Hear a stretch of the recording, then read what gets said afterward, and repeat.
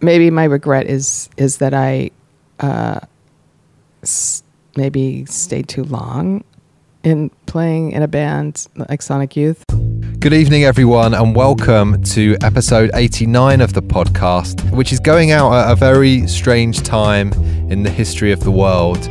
Maybe you're listening to this in the future, maybe far in the future, and everything's back to normal. I certainly hope that's the case. But right now, we are in the middle of the coronavirus pandemic. It's actually quite early days here in London. We've probably been in isolation, self-isolation for about 5 days.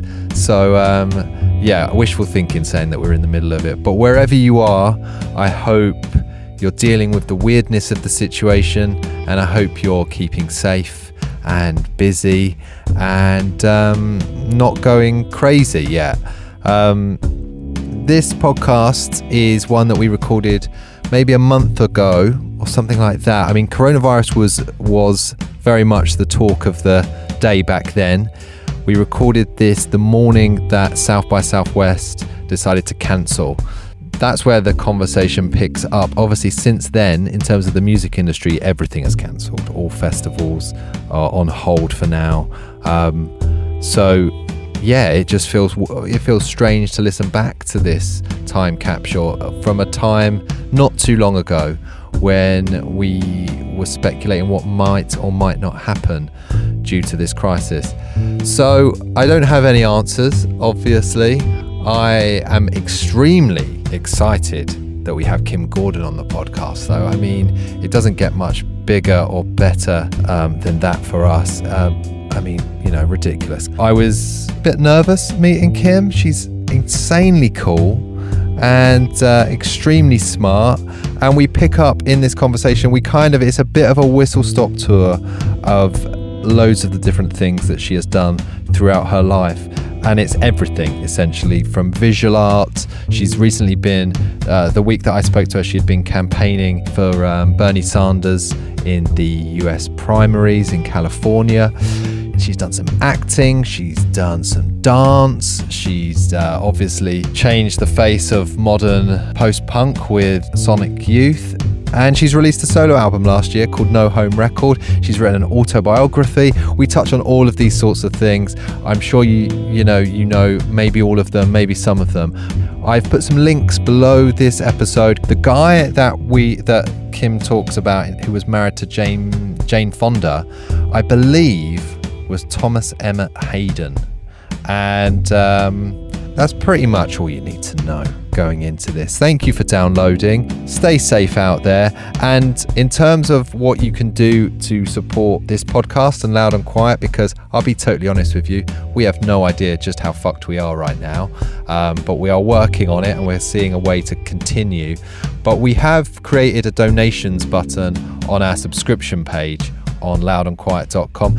As we always say, you are more than welcome to subscribe to the magazine. But right now, if there's just a nominal small amount that you can pay us, that doesn't cost as much as a subscription. Everyone's feeling it right now, and we fully appreciate that. So, we don't really want to be asking for your money. But some people have been in touch and said, can we bung you a few quid? And you can do that now at loudandquiet.com/subscribe. Put in any amount. It doesn't matter what it is. Most importantly, though, just tell a friend about this podcast. This is number 89. We're approaching 100. We've had some really great people on, and we just want as many people to hear as possible. So, especially right now when people are twiddling their thumbs a bit, just tell someone that you like this podcast, if indeed you do. And hopefully you'll like this episode. Myself, Stuart Stubbs, talking to Kim Gordon. Thanks for doing this. Oh, yeah. How was your flight in yesterday? Oh, it was fine. I didn't know what to expect on the airplane, like if everyone was going to be wearing masks or... How were they? It looks no, not really. It was good. I saw like a couple masks in the airport, but not really. It feels like this week here, I don't know what it's been like in the States, but here we've kind of gone to a new level with it, with the whole corona thing. Mm-hmm. Is it, what's it like in the States right now? Well, I think it's getting rough because, well, for one thing, Trump is terrible. Like his whole rollout of it. It's like it always wants to make everything about himself, Right. which isn't constructive when there's a potential pandemic, global pandemic. And he lies. Pretty much everything that comes out of his mouth is a lie. So you tend to want to assume the opposite. Sure. For whatever he says. And it's kind of like, I saw that that series, Chernobyl, and that kind of reminds me of, it was very timely. It reminds me of kind of the potential with Trump, because he just wants to make himself look good all the time. And the fact that actually there aren't enough testing kits and things like that, or it's like he just really says things like, well, we've had a really good smooth rollout. Like that's what he right. Mostly like his message he wants it to be. And I understand he's trying to calm the markets, but I think if he talked to, if they had did a better job of preparing, knowing what was coming, that would have been more calming than. So his kind of party line is everything's fine. That's his approach to it, right? Yeah. Well, how about like on a street level, because you're in LA, right? What's the general kind of? I mean, it's pretty. Aside from the fact that people are stocking up on food and you can't find hand sanitizer anymore. We just had that this week. That's happened here. Yeah, sanitizer is like worth its weight. I know. I noticed. I went to look. I was curious. I went in a drugstore last night, the Superdrug, and everything was gone. Yeah. Aside from that, it's doesn't seem. I mean, South by Southwest was canceled yesterday, and that's crazy. I'm sort of curious what's going to happen with other festivals. Like maybe I won't be touring this summer. It feels like we're kind of in this real state of limbo now, doesn't it? With South by Southwest cancelling yesterday, it does feel like, well, how long is this going to go on? And is that going to be a domino effect now, especially for things happening in the very near future? Yeah. Are you like personally? Are you worried? Are you particularly worried yourself? I mean, in terms of just the fear of worried, it. sure. I mean, I'm worried, but if I'm not traveling, I'll just go in my studio and make art. I don't know. Yeah. I mean, I have other things I can do. But no, I'm worried for the world. I'm totally worried. Yeah. For all the homeless people in Los Angeles, and the immigrants who are, stuck in cages at the border, and, all the poor people in the world are going to suffer the most. Yeah, absolutely. Not to be incredibly grim about the whole thing, but that's the truth of it. Yeah, no, it is. On a happier note, I wanted to talk to you about your Bernie canvassing, which seems to have paid off. Has it been called that he's won California now? Well, I mean, I think they're still counting to see how many delegates. But yeah, that's kind of the one bright spot, or like he. It's so strange because the way the mainstream media works, the Democratic establishment, it's kind of like, if you really want to dig into it, Biden got that one endorsement, and it really just completely changed his momentum, and the media establishment were just waiting for something like that because they really dislike Bernie Sanders, because if Sanders wins, they will lose their power in terms of being able to control the message. And as kind of like moderate proponents of moderacy and normal status quo, they'd be kind of at a loss. And so, but the fact is that Joe Biden is kind of feeble, and that is very scary that they've chosen this. For one thing, they've chosen a candidate that's not as smart as Hillary, and they're trying to run that same program, and they don't understand why Trump won to begin with. They don't understand that, yes, even though Obama was a lovely person, he did nothing to, the trade deals weren't good for workers in America, and he was the one who started deporting immigrants. And I mean, you know, he was kind of more or less carrying on the status quo when we thought there would be change, but there wasn't. He's just like a lovely person with a lovely family and a decent human being. But he didn't really do much to change the last 30 years of democratic policies that haven't helped, you know, the middle class on down, really, and especially people, you know, living in poverty, honestly. So, you know, the fact that Trump proposed himself as a fake populist, he fooled a lot of people, basically. But there were real problems there. So the Democrat establishment hasn't really taken the time to analyze really why he got elected. You're campaigning for Bernie for the votes in California. You've been properly canvassing, right? You've been knocking on doors. Yeah. I mean, I'm guessing in California, you don't come across many Republicans. That's how it seems over this side of, of the Atlantic. But is that true? I mean, my presumption would be you're asking people who they're voting for, and that you're trying to convince them not Biden, more Bernie. Are you knocking on any doors and you're finding some diehard Republicans? Well, the thing is, the canvassing that I did and the phone banking that I did, it was mostly with people who were Democrats who it was trying to like, or independents, you know, and if like they were very organized, and basically you'd go out with an app that would tell you who was doing a mail-in vote. If they were doing a mail-in vote, you had to like ask if they weren't declared, which usually meant they were an independent. They had to know that they had to get a Democratic ballot in order to vote. So it's like doing things like that, and then you mark it down on your app. Yeah.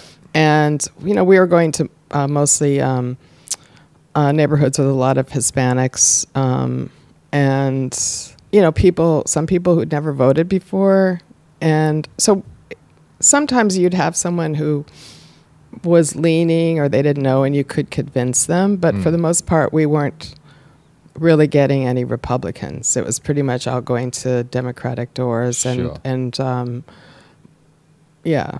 I love to imagine how I would feel if I opened my door to a canvasser and it was you. If it was Kim Gordon, who I know and recognize and know the music of. Did you have anyone like that? Was anybody? There might have been a couple people like that. There was a guy who was managed a apartment building who let us in. You know, it was a locked, you know, gate. So, and I think he might have recognized me. But I always remember my mom said when Jane Fonda was married to, God, what was his name? He was a politician, and they were living in Venice like hippies. And, But anyway, she said Jane Fonda came to the door. This kind of Zoom room. It was funny.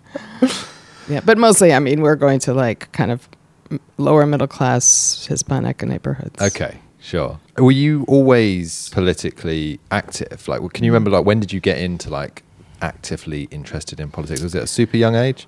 I mean, you know, because I am old, I did go to a lot of, you know, demonstrations, you know, as a teenager in the 60s, the late 60s, you know, in 1970. I remember we had a teacher's strike at my high school, and we didn't go to school for like a semester. We were supporting the teachers and marching around the outside of the school. And that was very exciting, actually. And the feeling of what it meant to be part of a movement. And I have always been, you know, interested in politics.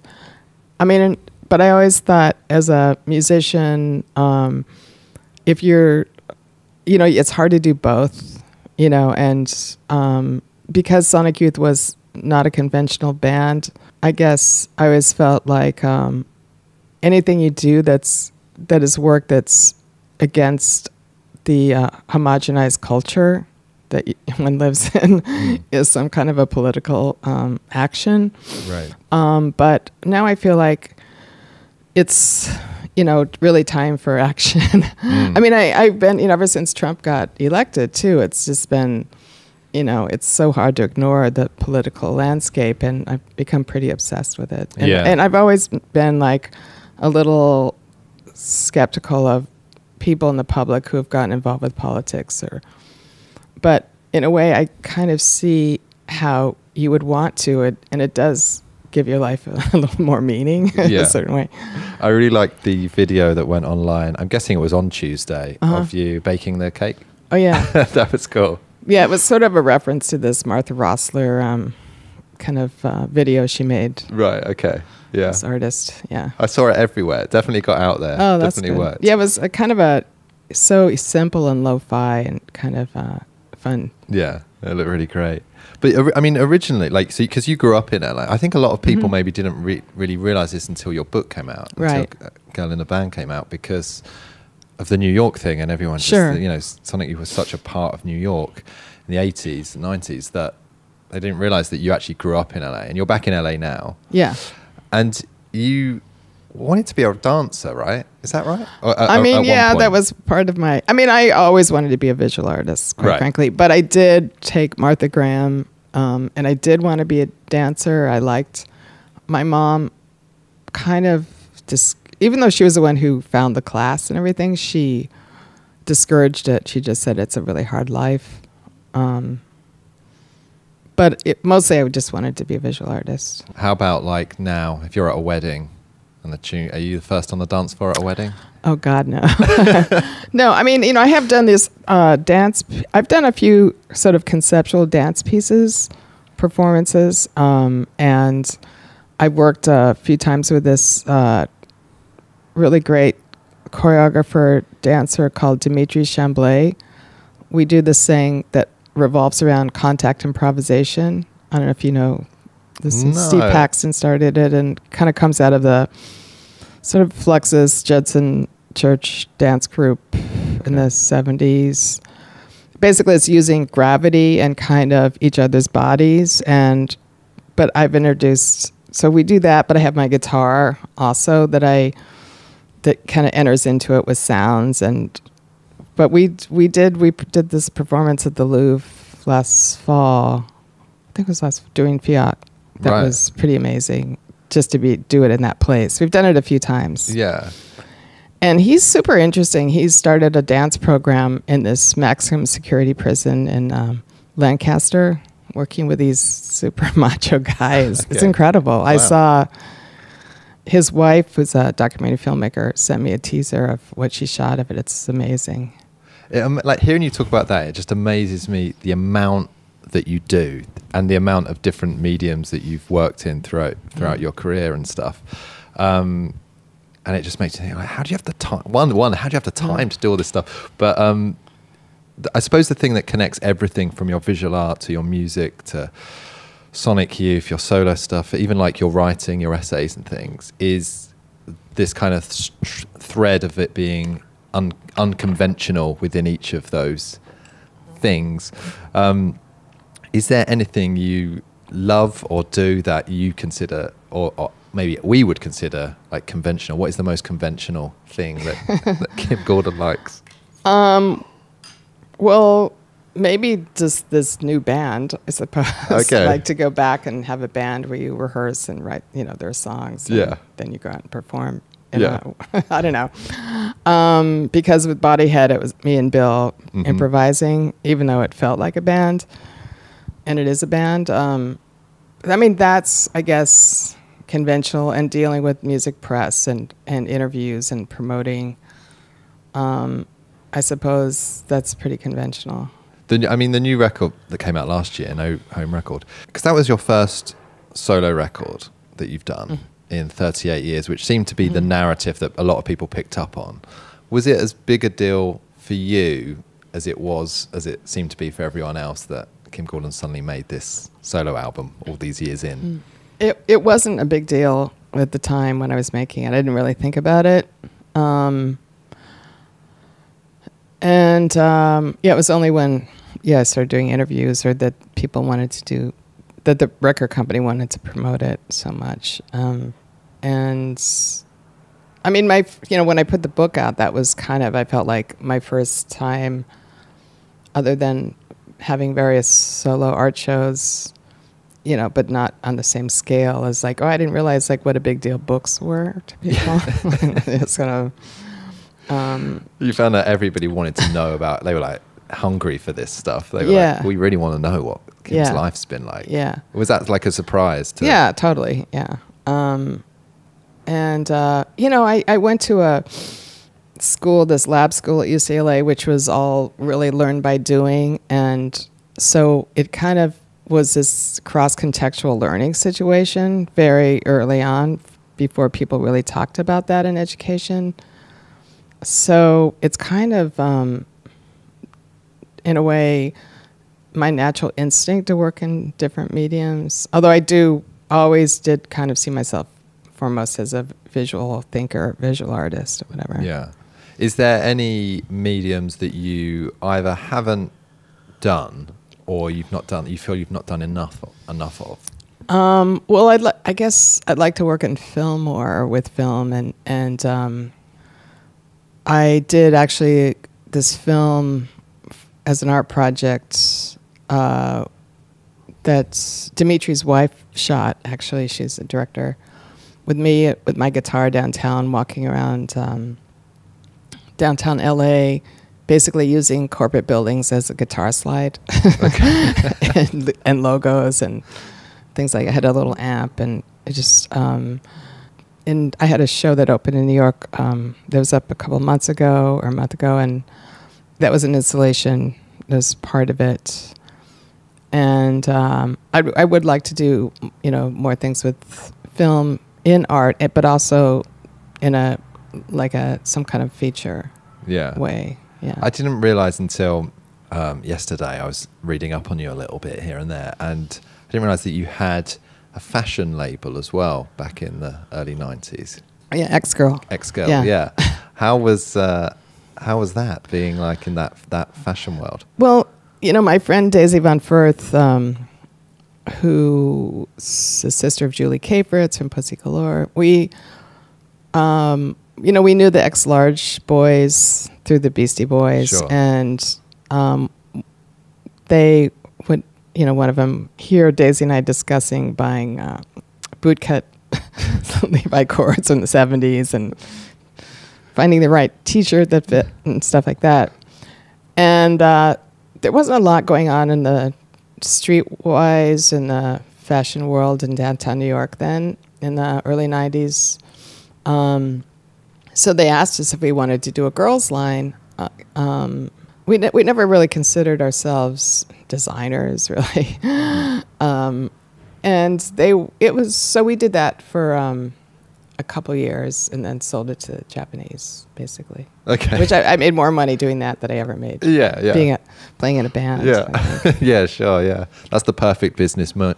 That's the model, isn't it? Build it up, sell it quick. Yeah, people, I think, don't make money till they sell it. But, you know, it was also a good lesson in what happens when you sell your brand name, because what they do in Japan, we thought it would die off, but it's still going. And it's still there? It's nothing like what we did at all, or our idea. It's just, but the name X-Girl really registered with people. And Mike Mills was actually a big factor in its success because he made, he designed the T-shirts, like the graphics, and we talked to him about what we wanted, but we'd reference like Françoise Hardy or Anita Pallenberg,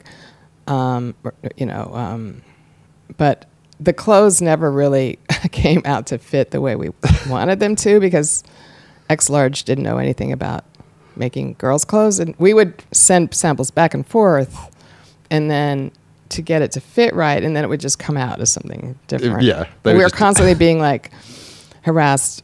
Things were too small or too big, we didn't have. There wasn't a big budget for production, and the fashion industry is super frustrating. Yeah. But you've done. Have you been involved in that a little bit, the fashion industry, away from a little that? bit? I mean, I've done like small collabs, but nothing that was kind of interesting. Like, for some reason at that time it had such an impact. It was also when like streetwear, like for dudes, was also like super baggy clothes, and we were trying to do something more fitted and, something that would appear to, that would appeal to and look good on different body shapes and things like that. I mean, now, like, there's so much streetwear is now high fashion, thing, and, yeah. it's all, like, totally bananas. Yeah. One of the mediums that you've done a bit of, and I just wanted to ask if you enjoyed, was like the acting. You were in Girls, and was it I'm Not There? I was in I'm Not There, and Olivier Assayas, a French director. Yeah. His film Boarding Gate, and I've been in a couple Gus Van Sant movies. And then you've been in a few things that just playing yourself as well. Yeah, those are the hardest. I was going to say, what's that like? Because I was going to actually ask if that's the easiest thing, if you just have to turn up on set and be you, but that's harder. I don't know. Well, we did Gossip Girl. I think that was the only time. Right, okay. Right. Yeah. I mean, that was, I don't know, it just felt really ridiculous. I mean, and honestly, like, we only did it because my daughter watched the show. Sure, okay, yeah. And there was Gilmore Girls, too. A lot of shows with the name Girls in it. Yeah. Okay. I don't know, like, I find... I'm a little tired of doing cameos. Yeah. I don't think I'm going to do that anymore. But I would like to. To me, it's all of a spatial experience in a way, and acting to me is moving through space and it's psychological stuff, which I like. Yesterday, I also listened back to your podcast with Mark Maron on the WTF from a couple of years back, I think, when the book came out. And it reminded me on there, you mentioned on there that growing up, you used to be an easy crier. You'd cry a lot when you were like younger. Is that something that's still around? I'm still like that. Yeah. Are you? Yeah. I feel I'm getting more of a crier as I get older. I think I was quite together through my 20s and teens, and now it doesn't take much to make me want to cry. Yeah. Yeah. Is it for you? What sets you off? Is it films, music, anything? Honestly, in particular? like, it can be a question. Like I just did this 50 question thing with The Guardian. Right. And I was like, well, you want me to tell you what my biggest regret is, or what I mean? Like, okay, there were like some heavy questions, which a lot of the really personal ones I kind of blew off. Yeah, batted away. Yeah, sure. Like, I am pretty susceptible in a certain way to a cry, to influences. How about films? I'm not a crier at films, weirdly, unless they're like documentaries or real life things. Yeah, no, I definitely can be. I mean, honestly, yeah, I can be. Even though I'm mad that it's making me cry or something. I hate the emotional manipulation. Yeah. Have you seen any good films recently? What did you watch on the plane coming here? Oh, God. I watched, what is it? Ferrari versus Ford, or Ford versus Ferrari. Yeah, we have a different name for that here. Okay, I actually liked it. I mean, seeing it on a small screen is the worst. It's not great, yeah. Yeah, I had low expectations, but I mean, I love both those actors. Christian Bale's amazing, and I don't. Did I cry? It's worse when you're at altitude, I think. As well. You're more susceptible to it. I think right? I didn't quite cry. Okay, good. That film's got a different name. We've got a different name here for it. So when it was winning the Oscars, I watched the Oscars, and they kept saying Ford versus Ferrari. And I was thinking, is this the same film as? I can't remember what we called it. Oh, Le Mans. I think it's called Le Mans. Okay, yeah. Have you seen Parasite yet? Yes, that film. That was amazing. Yeah, it's incredible, right? Yeah, I'd like to see his other films, which I hear are kind of more bleak. I've seen is it The Host or? Yes, The Host, and there's one called Mother, I think. But there are these revenge ones that are supposed to be amazing. Yeah, revenge series. Yeah, I thought Parasite was just. Yeah, I didn't know it. Did you know anything about it going into it? I did. I knew. Premise, I knew a little bit. Well, I just knew that it was a film about class. Right.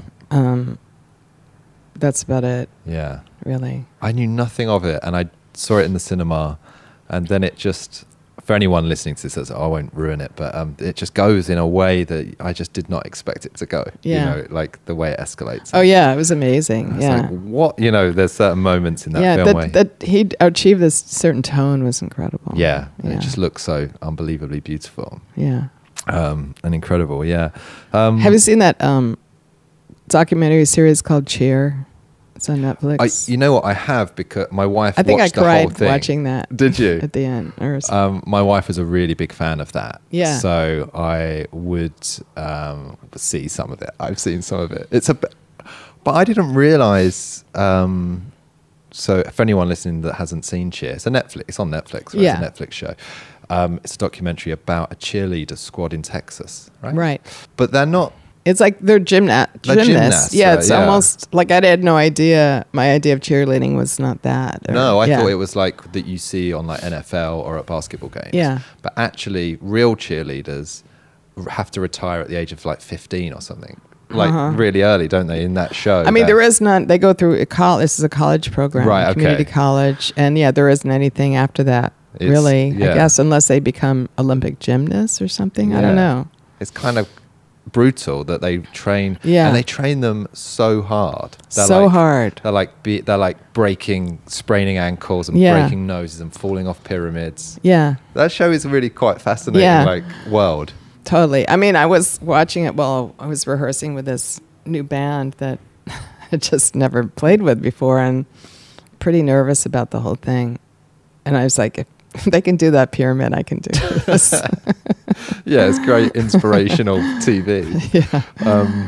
Yeah. And then they get to the end of their college career and they're just, that's it. That's it. Just go and do something else with your life. Yeah, and a lot of them came from just these really screwed up backgrounds that, they kind of, it saved them and galvanized their life in a certain way. Yeah, it's nuts. I suppose this fits in actually with, everybody thinking how wild it is that you've just made a solo album. Is it right that you first picked up an instrument when you were like 27? Right? Yeah, that's true. I was in a band. I was in this sort of garage noise band in college briefly. Right. But that was kind of just for an art class. Sure. Yeah. It's I think that's really inspirational to hear that, because it feels like 27 in the music industry. 27 is considered quite old. Yeah, and yet that's kind of how old Patti Smith and Debbie Harry were when they started. Right. Yeah. It's just, I think people's focus on age became younger and younger. But I honestly still don't think of myself as a musician. I never learned to play conventionally. And I sort of picked it up in the spirit of post-punk, right. Do it yourself and the downtown music scene of being inspired by no wave, and which were mostly bands started by artists, and it was completely expressionistic and not conventional. Have you had to kind of almost try to not learn convention? That's my technique. Yeah. It is a technique, certainly, not getting too good or polished. There's those stories of Malcolm McLaren when he formed the Sex Pistols, getting angry at them for like practicing too much, and right? Because they wanted to get better, and he was like, "You're missing the point. Yeah. Why would you want to be good? Like, right. That's not the point of this." We actually had Viv Albertine on the podcast cool. Last year, and she told me how she wouldn't necessarily choose the life that she's had if she could go back. And she certainly would discourage her daughter from doing what she's done. And the point that she made was that it's so exhausting being a punk and being creative in the way that she's been creative throughout her life. She said it's exhausting, it's a really uncomfortable was the word that she used. Does that resonate with you in any way? Like just that idea of operating outside of the mainstream to such an extent and being continually creative? I mean, not really, because I basically wanted to be an artist, which is sort of the same thing. I think it's, my mother said to me once, like, she didn't give me much advice at all, but she said, you should learn a technique, which I'm not sure I did. But I understand that, like to have something that, because there's something about being in the public that,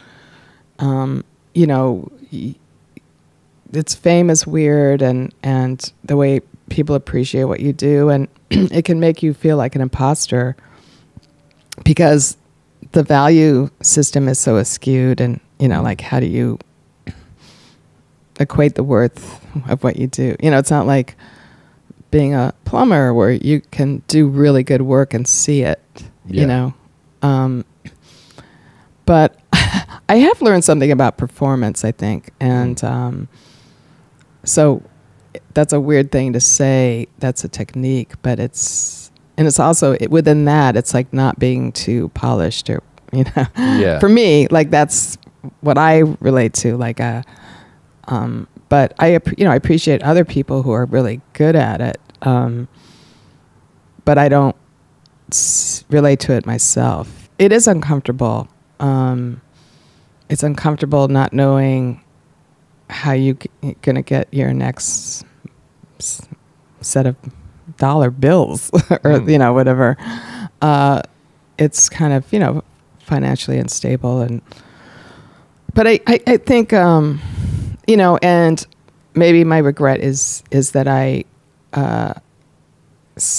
maybe stayed too long in playing in a band like Sonic Youth, and I only did because continued to like the music and want to support it, but you know, and it becomes a machine that's hard to get out of.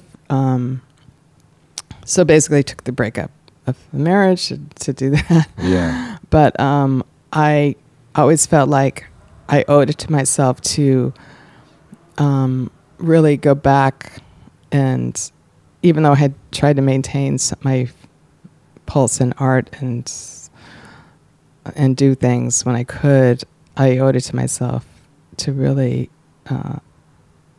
you know, focus on that more. Is there anything that you can imagine you would have done if it wasn't a life of art? What would you have done if you weren't doing this? You mean not working in film or anything else? No, I'll give you that. You can choose that. I guess that would be it. Okay, it would have been a film like, thing, yeah. Yeah, I did. I love film, and I think in college I made a film. Right, okay. What was that about? It was a surrealist film. It was about Patty Hearst. Okay. Cool. Talking of plumbers, I sometimes quite fantasize about being a plumber. It's not a great fantasy to have, but that thing that you mentioned of just knowing there's no subjectivity to whether it's, you go and you fix the sink. You have to fix the sink, and you fix the sink. Right. And that's tick. You can tick that off as a done thing. Yeah. And I think that's something that sounds quite appealing. There might be plumbers listening to this who are bored sick of that. Yeah. But I can see what you mean by that would actually be quite a novel, nice. If you've not been doing that for your whole life, that's actually quite. I mean, I'm not saying I don't mean to take away from plumbers. I just think that doing something concrete, but actually, you know, water and leaks is also incredibly mysterious, as is electricity to me. Yeah. But yeah, just having something concrete to do, you know, whether you're a nurse or, you know, whatever, and you leave your job and you go home. And you go home. But honestly, like, I wouldn't know what to do if I had nothing to think about. Yeah. Do you find yourself just working constantly on things? Pretty much. You kind of... Because you've got a studio at home. I have a studio outside of my home. Okay, just out. You have to go to the studio. Or I have to go to the studio. Oh, right. Okay, cool. But then when you get home, are you good at just leaving that there and watching Cheer? Yeah, sure. I mean, I'm not like a artist who goes to my studio 9 to 5 or anything. It just depends on the project. And but I mean, as not a conceptual artist, but to me, I like to, you know, it starts with ideas. So you can do that anywhere, or you can, you know, write things, or, you know, anywhere, and just kind of looking around and observing and just thinking, taking things in. And to me, that's kind of fun. Yeah. You can do anywhere. I don't know. Yeah, sure. Like, I admire poets because your life is just a constant, you know, you can do it anywhere, and you think about it. And yeah, poet has to be the most romantic of the arts, I would say. My daughter's become a really good poet. Oh, really? Yeah. Okay, great.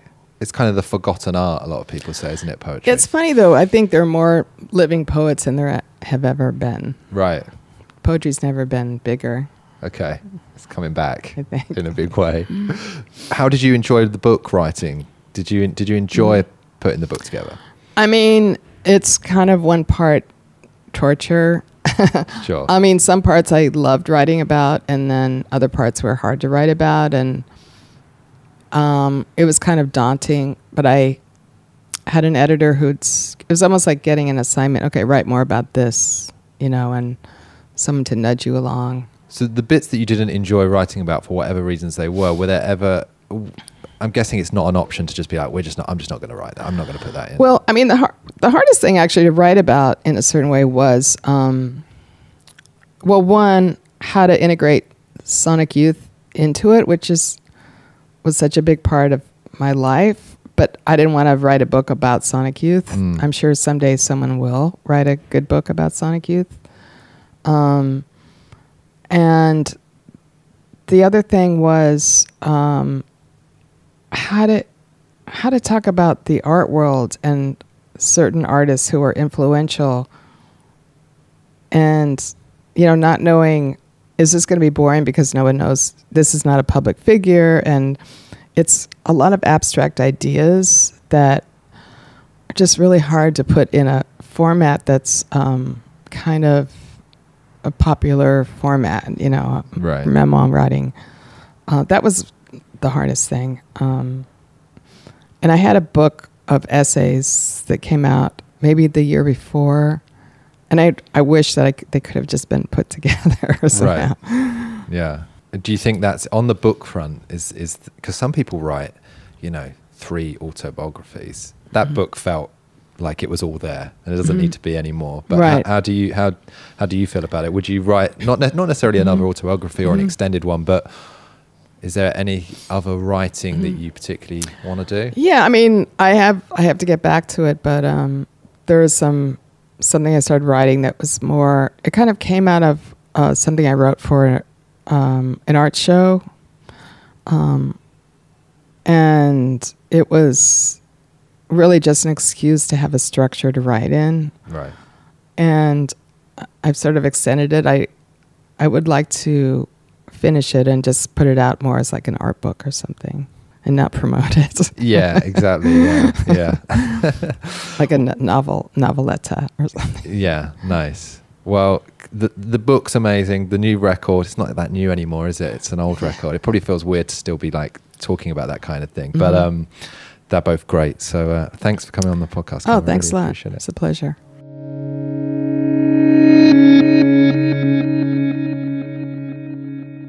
Anyway, good night.